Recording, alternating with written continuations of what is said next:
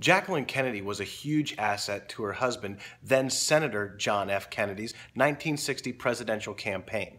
Not only was she attractive, she was very popular with people, great talking to people, glad-handing, ambassador type of thing to his campaign, but she was also very intelligent. Oftentimes at speeches, Senator Kennedy would lean over and ask his wife, "What's that phrase to that speech?" or "What's that famous poem?" She would rattle it off like that, right off the top of her head, and he would do a big close with those types of finishes.